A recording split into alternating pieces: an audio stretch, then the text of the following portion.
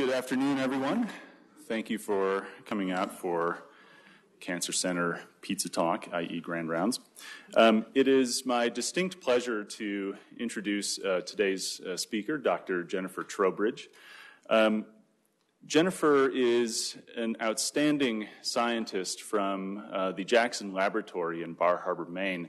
Many of you know JAX because the mice come from there, but in case you didn't know, and I think most of you do know, there's also an astounding research program there, which is spearheaded by a number of really smart faculty who can take the mouse genetics and other resources at that institution and really bring them to fruition. And I think you'll see a lot of that today in Jen's talk. So Jen's training background is really extraordinary. She did her PhD at the University of Western Ontario with Mickey Bhatia and did some very elegant work looking at the role of developmental pathways like Wnt and hedgehog in HSC regulation. And HSC is hematopoietic stem cell in this case. After that, she transitioned to a postdoc over at the Dana-Farber with Stu Orkin, who of course is also a legend in the field of gene regulation and epigenetics, and there she did some seminal work understanding the role of DNA methyltransferase 1 in epigenetic regulation of both normal and leukemic hematopoiesis. In 2012, she started her position over at Jackson Laboratory, and just this year was promoted to associate. If you look at her record of funding and awards, she has basically run the table on about everything as a younger hematologist that you can get, including a postdoctoral fellowship from Leukemia Lymphoma Society, Ash Scholar Award, Ellison Medical Foundation, New Scholar, V Foundation, also recently Evans MDS Foundation, and an R01. So she is very well funded, has come up with some amazing and creative science within her 6 years so far as faculty, including a very beautiful paper in JX Med to understand how multipotent progenitors that give rise to mature cells are changed by aging, and also a better understanding in a Nature Communications publication about the epigenetic signature of leukemia-initiating cells and being able to actually isolate leukemia-initiating cells from bulk leukemia based on epigenetic signature. I'm sure what she'll tell us today is equally, if not more, exciting. Jen, thank you so much for being here. It's really a pleasure.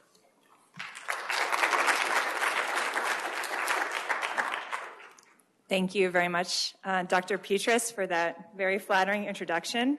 And for those of you who don't know, this is the third time that I've attempted to come to Colorado to give a talk.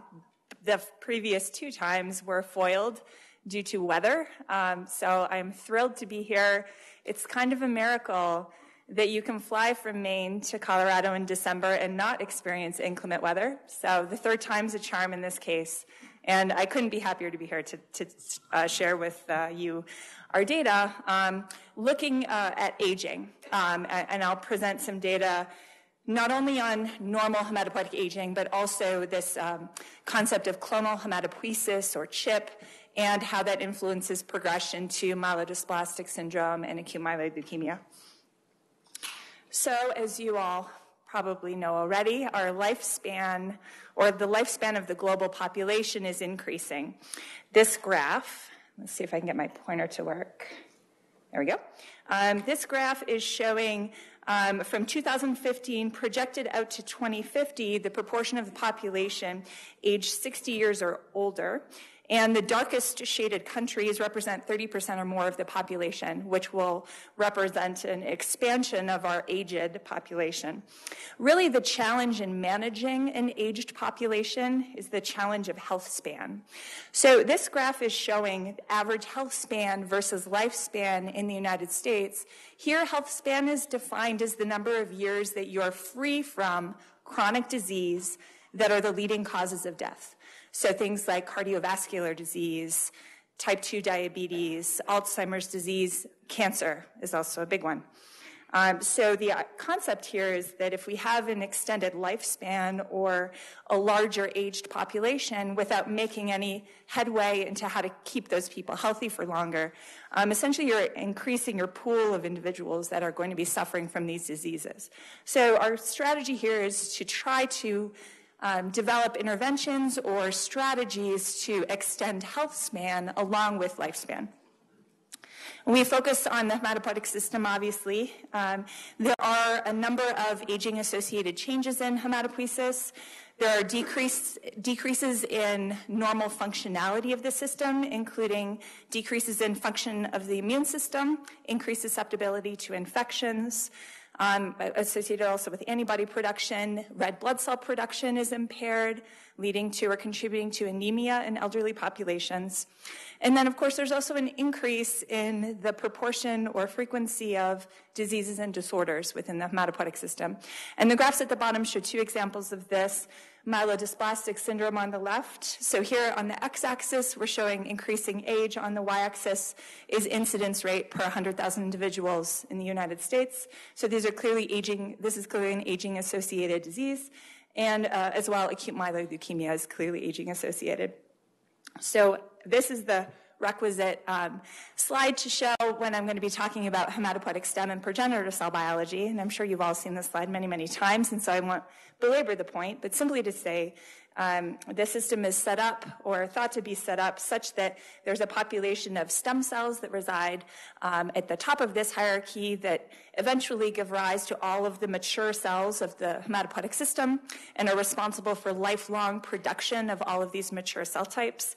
They have this specialized property termed self-renewal, which is shown by the curved arrow, which means that the stem cells have the ability to replenish their own population as well as differentiate to produce all the mature cells.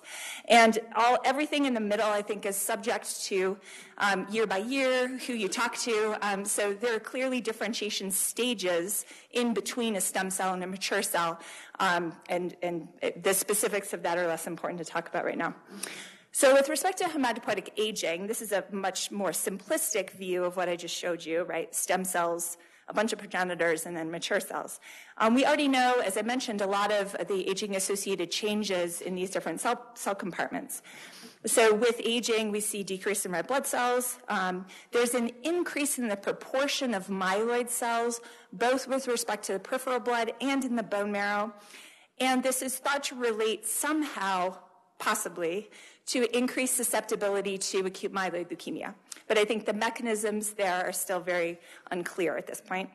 And there's also a decrease in lymphoid cells, as I mentioned. With respect to the stem cell population, the cell at the top, many other labs, as well as our lab, have observed an expansion of that population when you measure that population by cell surface markers, so phenotypic stem cells are expanded. However, on a per-cell basis, it appears that those cells have a reduced functionality. And what I mean by that is the ability for them to, upon transplantation, home to the bone marrow and engraft or reconstitute the entire hematopoietic system in recipients. Now, some work published from my lab now a couple of years ago that I'm not going to go into a lot of detail, but I wanted to briefly mention, is that we really looked at a lot of the intermediate populations, progenitor populations, and how those are altered in aging. And what we discovered was that there was a specific decrease in the progenitor cells that are biased toward producing lymphoid cell types. So there's a loss of those cells. And the residual cells appear to be now biased toward producing myeloid cells rather than lymphoid cells. So we think that there's also shifts in the progenitor compartment that occur with aging that are contributing to some of the pathologies that I mentioned. So in terms of an overall goal of the lab, in this idea of extending hematopoietic health span, we really think about this concept with it's split into two. There are really two parts of this. The first part is how do we improve the regenerative capacity of stem and progenitor cells with age and balanced regenerative capacity, while at the same time preventing cancer from being initiated from these same cellular compartments, since that is one of the leading causes of death that limits health span of the hematopoietic system. So we can divide a lot of what we do in my lab into these two sort of categories or topics. And I don't have time to talk about everything, so I'm highlighting a few key papers here that we've published from the lab in case you're interested in going back and reading these further. Really, the first, what I'm going to talk about first is the idea of how to restore balanced regeneration or regenerative capacity of stem and progenitor cells in aging. And then the second part, I'm going to talk about ideas that we have to decrease susceptibility to blood cancer. So for the first part, this idea of regenerative capacity in aging being impaired, some of the key questions that we have, that the field has, I'll raise two at this point. One is, what is the right cell type to go after? So I've shown previously that the stem cells are clearly impaired with aging. There are many populations of progenitor cells that are also impaired with aging. In order to abrogate some of the aging-associated defects, what are the relevant cell populations to target? And then the second big question is that these cells don't reside in isolation, right? They exist in a very complex bone marrow microenvironment space, right, where they're interacting physically with other cell types and receiving cytokines, growth factors, and other things that are produced by the cells in their microenvironment. And so when you think about aging and interventions to sort of restore healthy function of the hematopoietic system, should we be also thinking about interventions to target the bone marrow microenvironment, and how important is that relative to targeting the stem or progenitor cells themselves? So in order to start, when we initiated these studies, when we were thinking about aging, in the literature, most of the published studies have done more of a binary comparison between young and old mice. And old mice are usually defined as 24, 26-month-old, 2-year-old mice, right? When you do that binary comparison, almost everything that you look at is different, right? So we thought that is kind of a complicated model, right? And so we were curious as to a lot of those aging-associated phenotypes, when do we really see them start to emerge? And we had the opportunity at the time within our animal colony to have cohorts of mice spaced 1 month apart all the way from 2 months old to 24 months old. And so we started to really look at the kind of the dynamics of aging, if you will. And what we see on the left, this is a phenotypic stem cell expansion, as I mentioned, is aging associated, which we see clearly stem cells, frequency of stem cells is higher in old mice compared to young mice, but we already observe it to be significantly higher between 8 to 12 months of age. So this is much closer to middle age in these mice. The second major phenotype that we looked at is this myeloid bias that I mentioned, which we observe in both peripheral blood and bone marrow, that is aging associated. And so that's shown on the right. And you can see in old mice, there are clearly more myeloid cells, fewer B cells compared to young mice. If you go back and look in the same time window, 9 to 14 months of age, we already see significant accumulation or increased frequency of myeloid cells in the peripheral blood compared to young mice. So this really, we thought middle age might be a key age to be able to perhaps reduce the complexity of what's going on when you look at a really old mouse and try to look at what the drivers or the causative changes are at middle age that are sort of setting the stage for some of these aging-associated changes. So one of the first experiments that we did was to ask what's the importance of the age of the environment versus the age of the stem cells or progenitor cells themselves. And so we did these reciprocal bone marrow transplant experiments where we're taking purified by FACS sorting hematopoietic stem cells out of young mice and transplanting them into lethally irradiated young recipient mice or middle-aged recipient mice, or middle-aged stem cells into middle-aged recipient mice. And what I'm going to show you is data from these mice at 6 months post-transplant, where we've looked at the engraftment level, so the regenerative capacity, if you will, of the stem cells that we're injecting in, and then the proportion of myeloid cells relative to lymphoid cell types. So first, this is looking at overall chimerism, so frequency of donor-derived cells in the peripheral blood. What we see, as we would have expected, is when you take a middle-aged stem cell and put it into a middle-aged recipient, there's impaired engraftment or regenerative capacity compared to a young stem cell into a young environment. The young stem cell into a middle-aged microenvironment is somewhere in the middle, right? So they're not quite as good at regenerating, perhaps, the hematopoietic compartment in the context of a middle-aged mouse or middle-aged bone marrow microenvironment compared to a young. We also looked at frequency of donor-derived phenotypic stem cells in the bone marrow, and we see something very similar. So there's a decrease in the ability of middle-aged HSCs to regenerate themselves in a middle-aged recipient, and a young stem cell into a middle-aged recipient is somewhere in the middle, but not, so it partially explains, I would say, the phenotype, but not completely.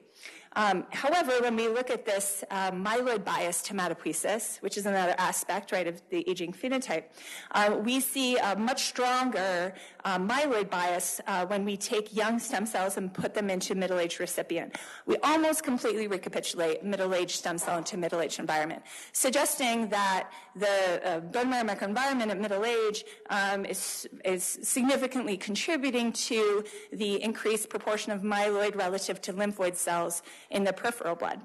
So you might ask, what if we do the converse? What if we take a middle-aged stem cell and put it back into a young bone marrow microenvironment?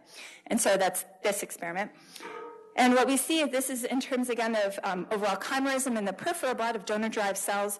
We see a robust increase in regenerative capacity or chimerism in those animals when we take a middle-aged stem cell and put it back into a young recipient. This is looking at frequency of donor-derived stem cells. We also see an increase in that proportion when we take middle-aged stem cell and put it into a young environment. And then finally, looking at the proportion of myeloid relative to lymphoid cells, we do see increase in both B cells and T cells and decrease in myeloid cells in the peripheral blood when we do this. So we think that the age of the microenvironment is contributing to aging-associated phenotypes at middle age. This summarizes what I just showed you, but the key question at the bottom, which may be obvious to you right now to ask, is what are the factors in the bone marrow microenvironment that are really responsible for this? So in order to start to tackle that, we used a two-pronged approach. So we utilized some single-cell RNA-seq data that we had published already, collected in the lab. This is comparing two different ages of mice, 4-month-old compared to 14-month-old. We had sorted these, they're called lymphoid primed multipotent progenitors, a progenitor population, out of young versus middle-aged mice, and done single-cell RNA-seq. This is using the C1. And you can see by this principal component analysis that we see a nice separation between 4-month-old and 14-month-old.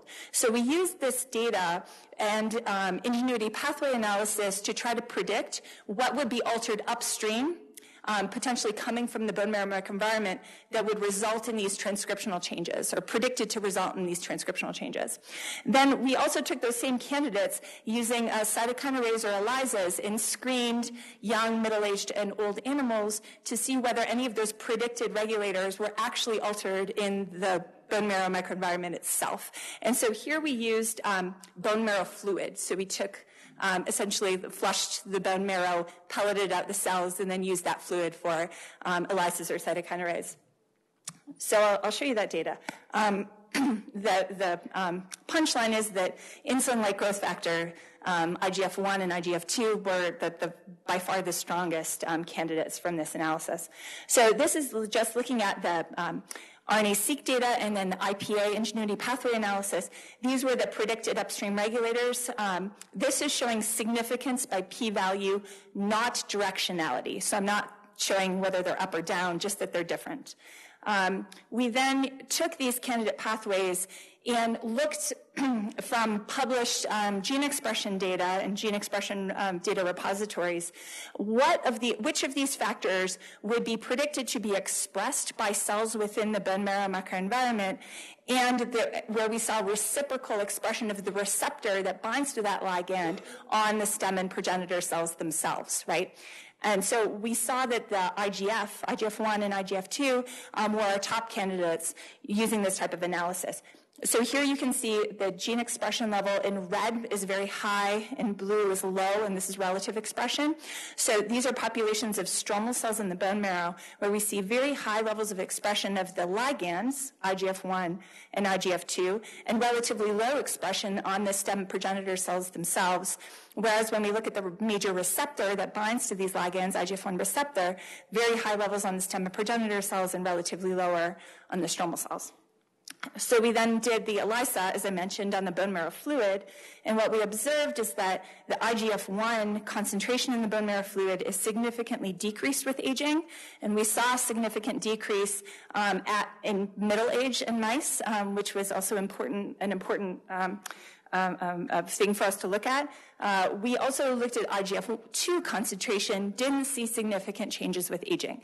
So we decided to focus on the role of IGF-1 in the context of aging. So what I'm telling you here is that we see in the bone marrow microenvironment a specific decrease in levels of IGF-1 with aging, and we think that this may be contributing to the aging-associated changes in hematopoietic stem cells and their ability to regenerate hematopoiesis.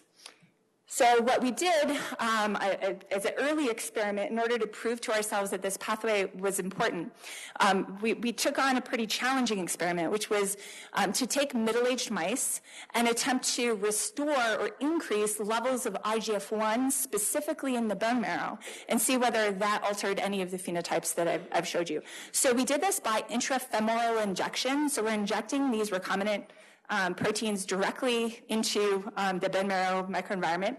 And we did some studies looking at IGF-1 alone, and then realized that there was already reports in the literature showing that IGF-1 needs to be co-injected with one of its binding partner proteins, IGF-BP3, in order to get sustained increase in the IGF-1 levels, both in the bone matrix and the bone marrow. So we realized that, and this is based on the very short half-life of IGF-1 itself, it needs to be co-injected. So we co-injected both IGF-1 and BP3 together.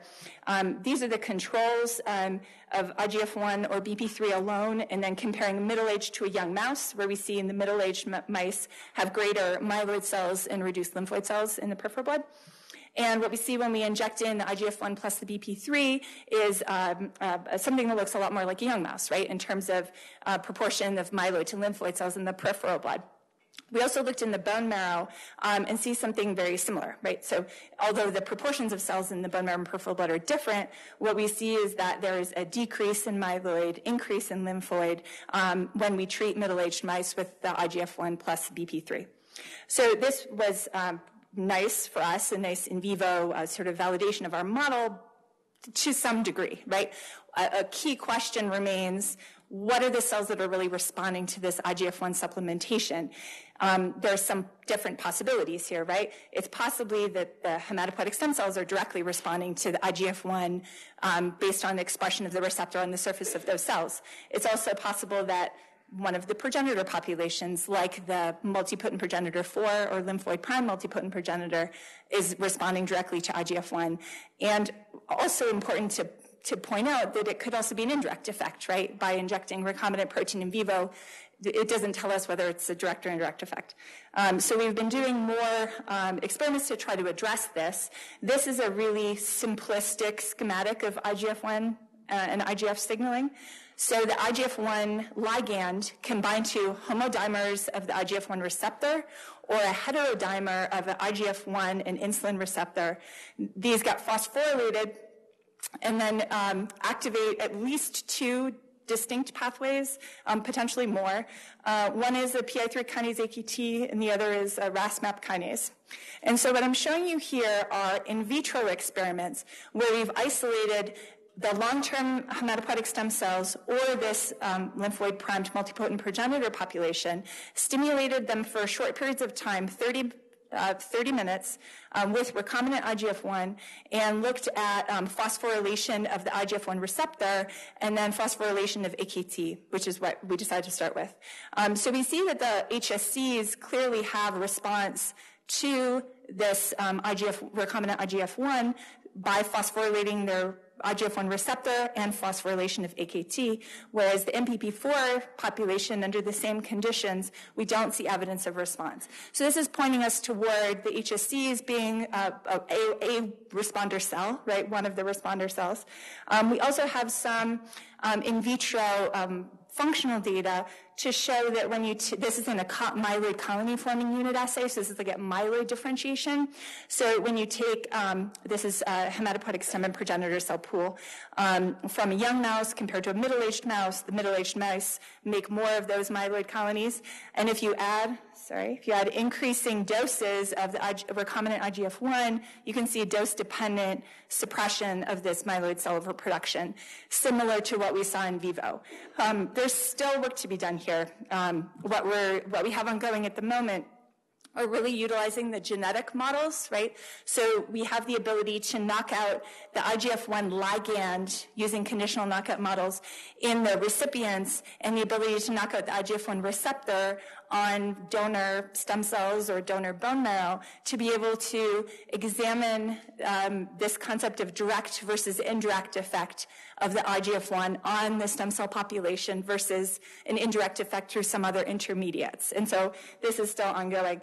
And then the second part that we're trying is whether this supplementation of IGF-1 at middle age has any potential effect to extend or to be durable, I guess, in the absence of continued treatment into older age. So, yeah, I'll let you know when I know. So that sort of summarizes the first part of the talk. So middle age has been really key for us in terms of allowing us to study a slightly less complex model compared to very advanced age of animals, and IGF-1 remains our sort of best candidate at the moment. So the second part of my talk is really more focused on clonal hematopoiesis and myelodysplastic syndrome in AML. So we've thought in our lab quite a lot and done quite a lot of experiments to look at the cell context dependence of mutations. So what that really means is the idea that it matters not just the mutation that you get, but what cell incurs that mutation will also influence the outcome of that mutation. And so our published work, which I'll just mention really briefly, utilized the MLL-AF9 retroviral overexpression model for acute myeloid leukemia. And what we did was to sort out, using flow cytometry, different populations of stem and progenitor cells, transduce them all in parallel, and then transplant them into recipients. And based on the survival curve at the bottom, you can see that it actually depends on what cell you transduce with this virus. So the hematopoietic stem cells and multipotent progenitors in blue and orange lead to the most rapid and aggressive development of AML, whereas if you transduce a granulocyte macrophage progenitor, only about 50% of those mice develop AML, and it takes a longer time. Now, having seen this data, we were compelled to ask the question, how would you ever know where a tumor came from if the mutations are the same? Largely the gene expression patterns in these different tumors are the same. How are we going to be able to go back in time and know, was it a stem cell or a progenitor cell that incurred that mutation? And so we were inspired by a lot of studies that were being done at that time in our lab and other labs, looking at open chromatin profiling using a TAC-seq. And this heat map summarizes what we were so excited about. So if you compare normal populations of stem and progenitor cells looking at gene expression, they're very highly correlated. What that means is there's not a lot of difference at the level of gene expression between a hematopoietic stem cell and a multipotent progenitor. If you look at chromatin accessibility using a TAC-seq, what you see is those correlations decrease, which implies that the signatures are easier to resolve between those two cell states at the level of chromatin accessibility compared to the level of gene expression. And so we decided to go back to those tumors that I just showed you and do a TAC-seq and look for signatures of chromatin accessibility that may be able to tell us in the bulk tumors, where did they come from? And because this is published, I'll just show you one example of one locus. So this is a locus at the first intron of a gene called HOXA5. It's open in leukemias derived from stem cells, but closed in leukemias derived from the other progenitor cells that we tested.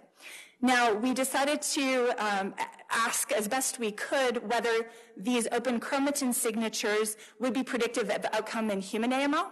And the best we could do was to use, at the time, human de novo AML TCGA data that looked at DNA methylation patterns. So the idea is that those are opposite, right? Open chromatin should have low level of methylation. Closed chromatin should have high level of methylation. So when we take this specific region of the mouse genome and compare it to the appropriate, region of the human genome, we can actually see differences in terms of the level of methylation at that locus and how it predicts overall survival. So low methylation, as I mentioned, would be open chromatin, is associated with poor survival compared to high level of methylation, which would be closed. And so that fits very nicely with our model. And again, this is one locus, but in our paper, we managed to derive sort of a signature that summarizes many loci that are actually quite predictive of overall survival in the de novo AML TCGA data. So we're really pleased with that.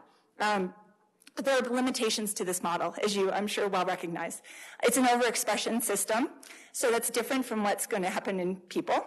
It's also a single hit model, and it's quite aggressive in terms of time to disease development, so it doesn't really allow you to ask about combinations of mutations over time. And then, of course, it's most relevant to individuals that carry that translocation, which is, a low frequency.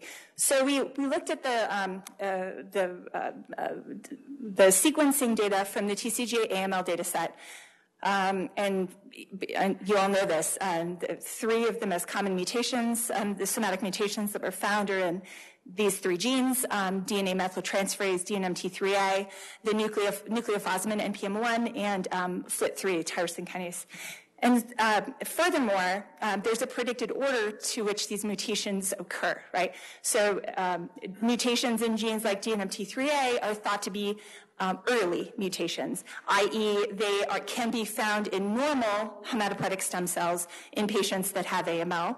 And furthermore, some mutations in DNMT3A can confer a selective advantage onto those stem cells, setting the stage for what's now called clonal hematopoiesis, or CHIP, which is essentially overrepresentation of that mutation in the population of stem cells. And that is thought to set the stage for acquiring additional mutations that then cause progression to MDS or AML. And so when we were thinking about how to model these, we realized quite quickly the limitations in the mouse models that are currently available. And that is that you can express mutants or knock out these genes in combination, but you have to combine them essentially at the same time, right? You can knock out 2 genes or 3 genes in the same cells at the same time. What you can't do with existing mouse models in vivo is express a mutation and wait, and then express another mutation, or reverse the order, things like that. So we decided to generate some novel mouse models that we thought would be useful to address some of these questions. So the first mouse that we created is a knock-in of the most common DNMT3A mutation found in human AML. That's the R882H. In mouse, it's R878H. We used a sort of Tyler-Jacks lock-stop-locks type of strategy, which means that we can preserve wild-type expression of the DNMT3A gene, a biallelic wild-type expression, until we induce a Cree recombination of that locus, and then we get mutant allele expression, right? So this is really well modeling acquisition of a somatic mutation. It's a knock-in, so we're doing it at the endogenous locus, et cetera. We also decided to make a mutation in the gene NPM1, a similar strategy, but we made this inducible using a different recombinase. It's a flip recombinase inducible mutation. So now we have the ability to choose where and when we express the DNMT3A mutation and where and when we express the NPM1 mutation.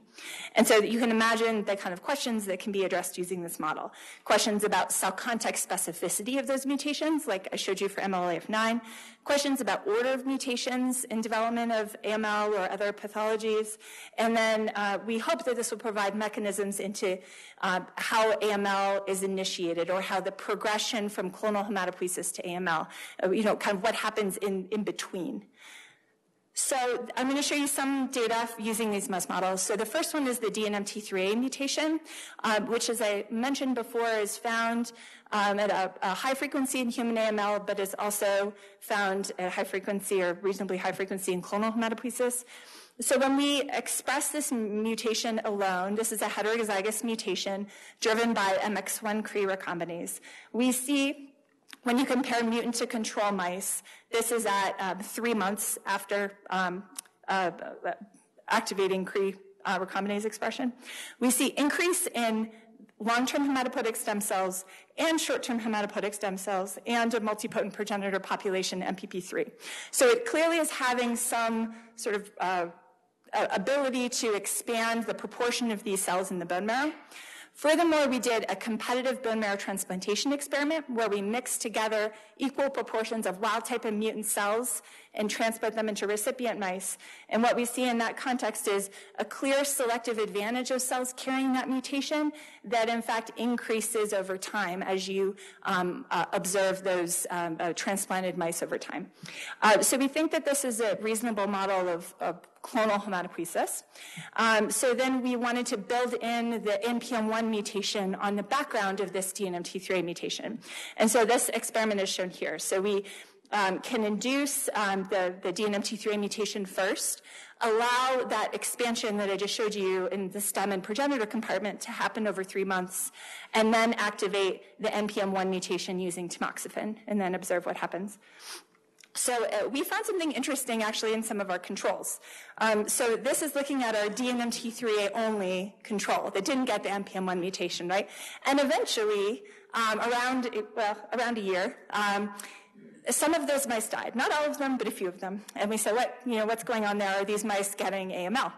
And so we looked, and we actually see that those mice uniformly have a myelodysplastic syndrome. So we see pancytopenia, multilineage dysplasia.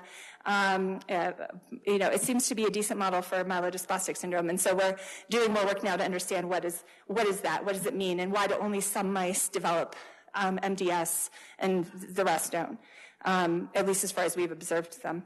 So then when we add on the NPM1 mutation, in addition to the DNMT3A, this experiment is now complete. All of the mice have died, so it's a completely penetrant disease, and it's myeloproliferative disorder. Although in some mice, I'll tell you, they seem to have a phenotype that is more of a mix between myelodysplastic syndrome and myeloproliferative disorder. So there's clearly a myeloid expansion and bias, but at the same time, evidence of dysplasia and some other, normal to slightly low white blood cell count and neutrophil count. So we think this is an interesting phenotype.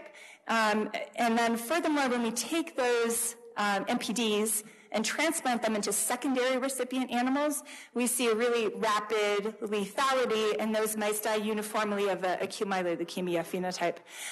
So what we've done as a follow-on to these studies is actually ask whether there are any other recurrent somatic mutations that are coming up in these animals, right? So other somatic mutations being acquired, especially given the time to death in those initial transplant recipients. It's suggestive that there might be some other things going on in that time frame.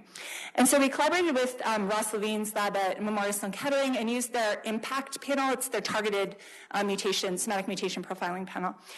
And this is looking at mice that have, so each row or each column is in an individual mouse.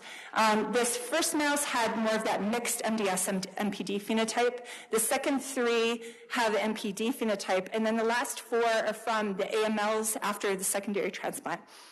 And so what we saw only in the mouse with MDS MPD phenotype was mutation in the tumor suppressor gene CUX1, which I later learned is associated with myelodysplastic syndrome in humans. We also see mutations in RNA splicing factor machinery. When you compare that to the mice that have the MPD phenotype, all of the mice with MPD phenotypes uniformly have mutations in NF1, and one of them had a mutation in BRAF. I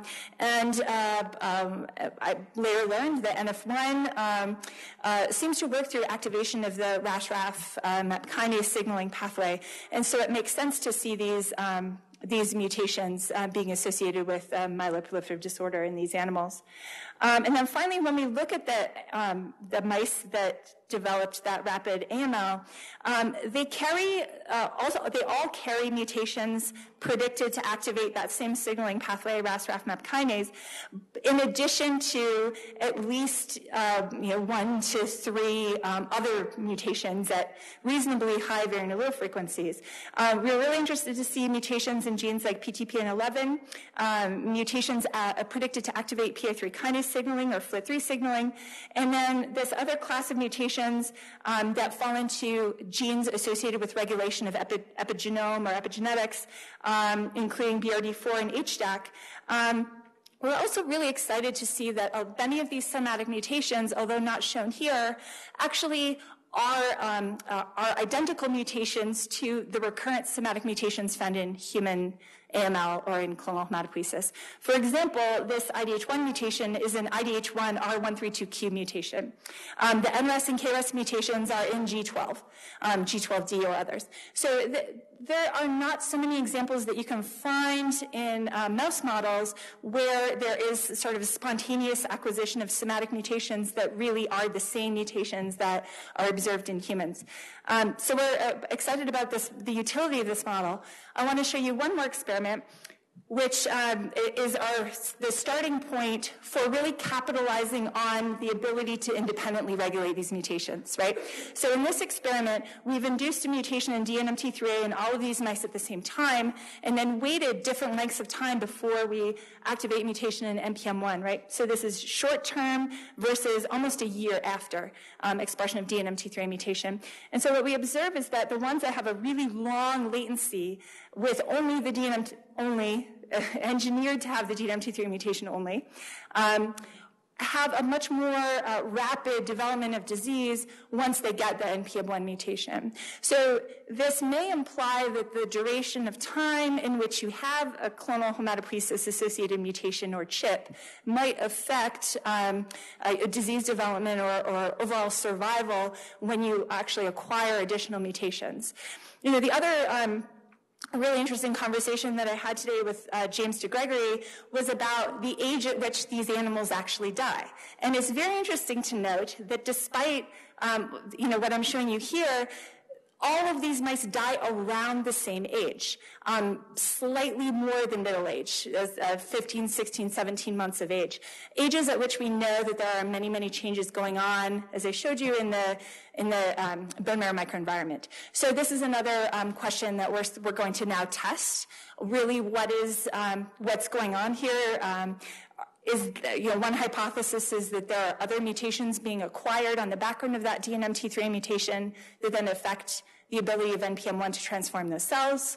Another hypothesis is that there are certain changes that occur with aging in the bone marrow microenvironment that put different selection pressures on these cells, right? And so it's essentially the age of the environment that's driving this phenotype. So we're going to keep doing those experiments. But to summarize, what I've shown you is that we think that open chromatin profiles using ATAC-seq or other chromatin accessibility tools can be useful in discerning differences between different leukemias and where they originated from in terms of cell specificity. And then we're applying that same paradigm to these new models that we've created. So I showed you that different populations of stem and progenitor cells are each expanded as a consequence of the DNMT3 mutation. What we're wondering is which of those cells are now the ones susceptible to the NPM1 mutation that then drive MPD or AML, and what is the synergy between those mutations at a molecular level. So to wrap up, this is sort of the strategy that my lab takes. So we've used, obviously, mouse models. Being at JAX is a huge advantage. As I've said before, middle age has really been key for us, as well as some new genetically engineered mouse models. We've done a lot of single cell biology that I didn't have a chance to talk to you about today. Not just transcriptomics, but also single-cell functional assays, which I think are going to be very informative for us in trying to understand cell context specificity of different mutations. And then, obviously, epigenomics-type assays. paying a lot of attention to cellular context, I think, has been really valuable for us, right? So the same mutations or the same changes are not going to do the same thing in every single cell, and in fact have perhaps exquisite specificity in synergy between a mutation in the cell type and the outcome. And we're looking for, I call it targets for health span extension, but really what I mean is ways of, during aging, restoring balanced production of hematopoietic cells, restoring regenerative capacity of stem and progenitor cells, boosting immune function, right?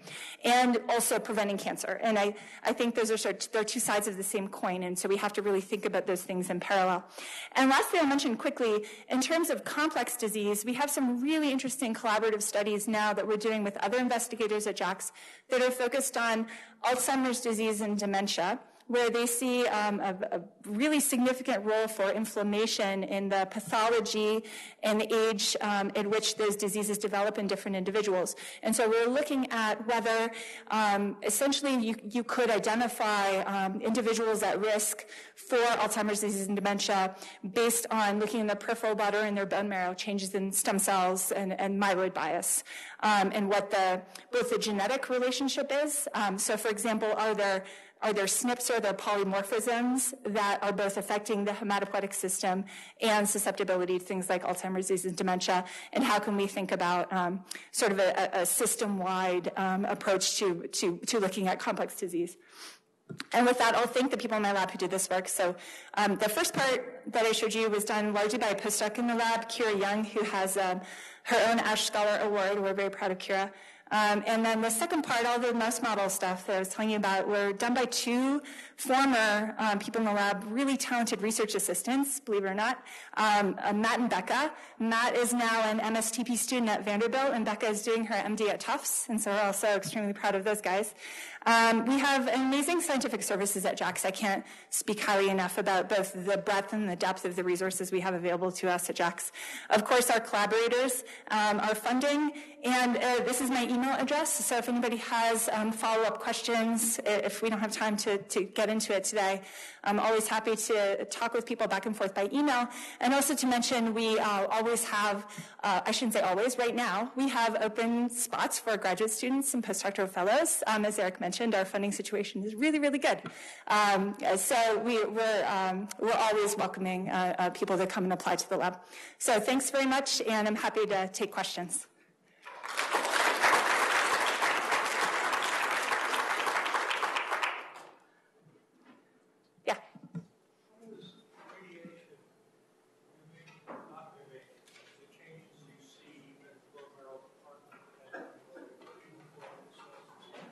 Yeah, that's a great question. So most of our models, where we do transplant at least, we rely on radiation as a conditioning regimen. So we can't disentangle the effects of radiation plus effects on the age of the microenvironment.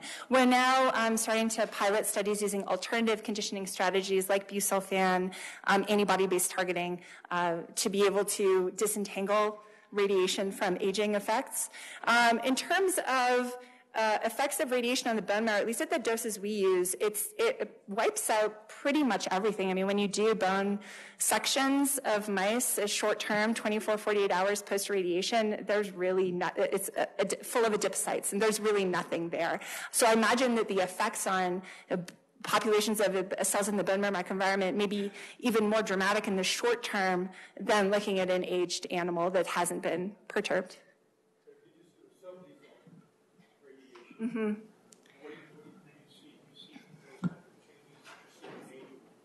Yeah, we do see some increase in expression of some of the inflammatory markers. So IL-1 is a good example, TNF-alpha, TGF-beta. We don't see a decrease in terms of the insulin-like growth factor, which I talked about, the IGF-1. We don't see that in the context of radiation. Great talk. We often think that transformation is a general phenomenon. There's a lot of things to the cells, including the epigenetic state. Mm-hmm. And so yet we found out in searching a subset of the genes, their methylation, for example, OXA5, does not change upon at least MML-induced transformation. Mm. And that's how we utilize that to trace the cell origin, right?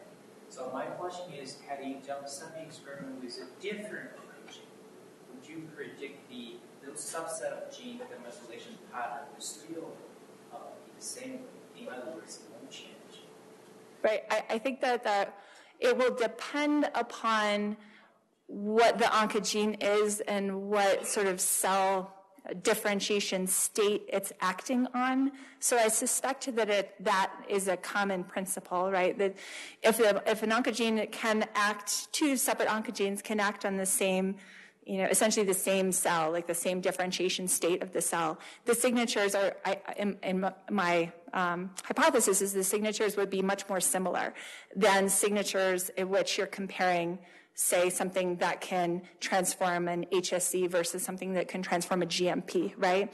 So in our study, we saw that while the majority of those loci were retained, so the ones that were open stayed open during transformation, the ones that were closed stayed closed, there was 20% of those loci that we found to be gained with transformation. So that suggested that transformation is also having a different effect on different populations of cells. So it's not just, so our signatures aren't just signatures of a stem cell. I don't think we could have derived the same signatures if we just compared a stem cell to a multipotent progenitor. The signatures are looking at transformed from a stem cell versus transformed from a progenitor cell. Sure.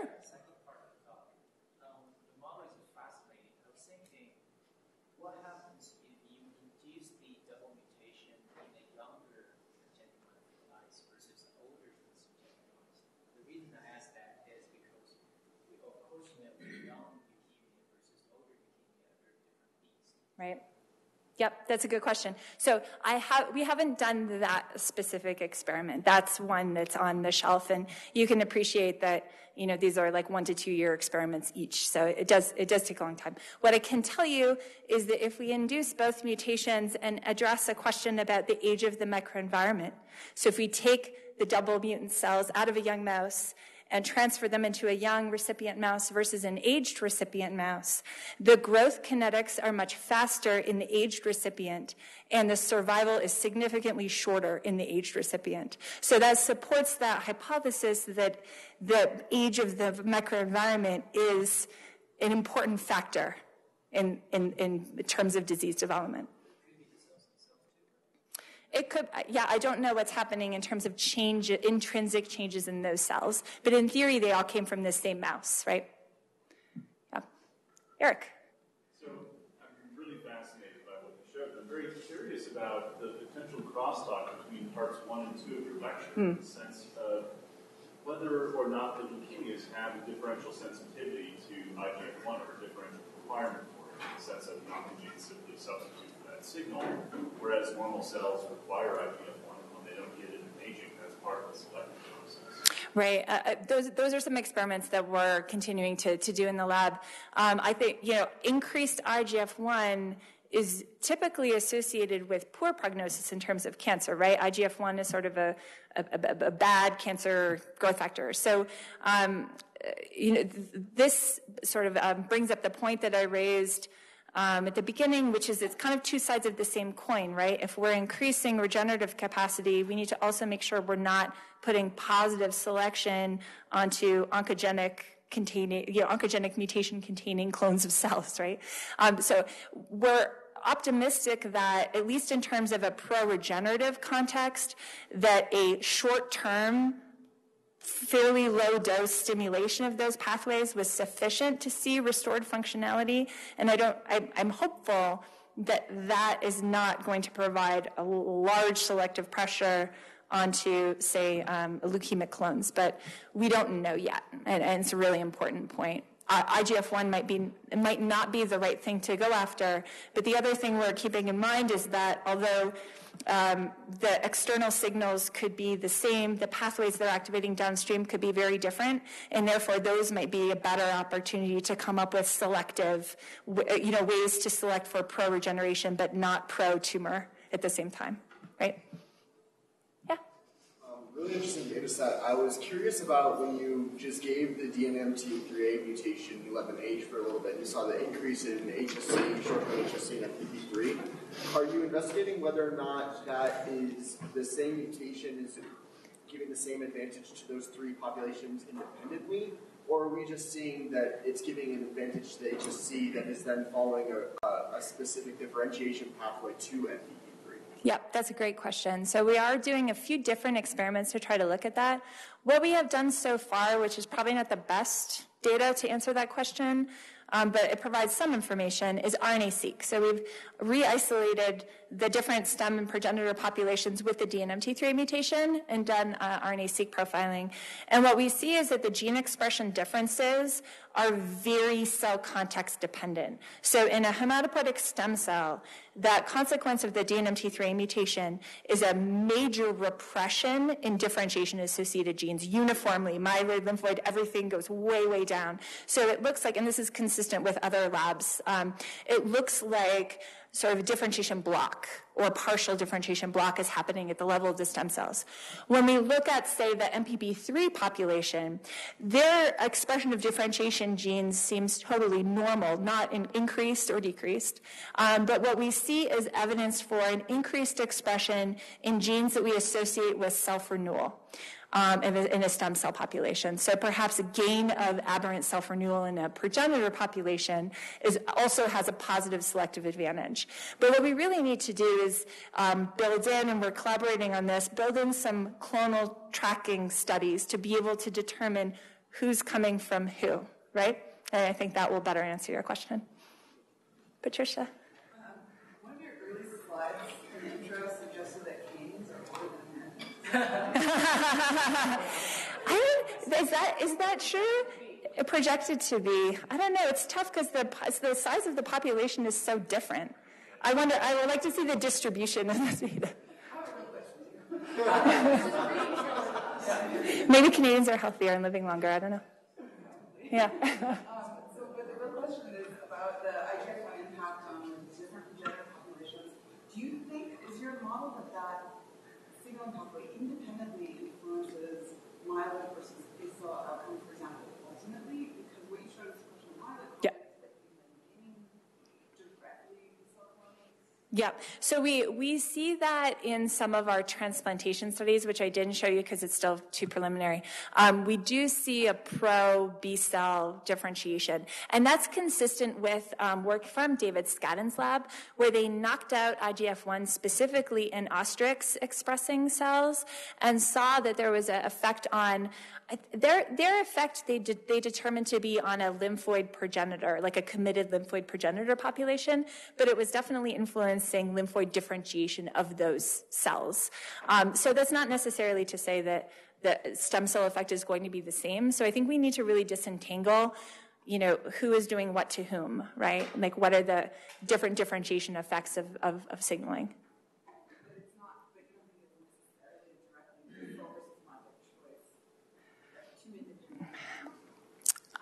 I suspect it's two independent phenomenon, but I don't know. We would need to do, I think we have these like single cell in vitro assays up and running well enough now that we can test that, changes in sort of fate or bias of differentiation versus studying it at the population level, which is everything I've showed you here, where we can't really determine. Yeah, that's a good question. Yeah. Did you have a question? Yeah.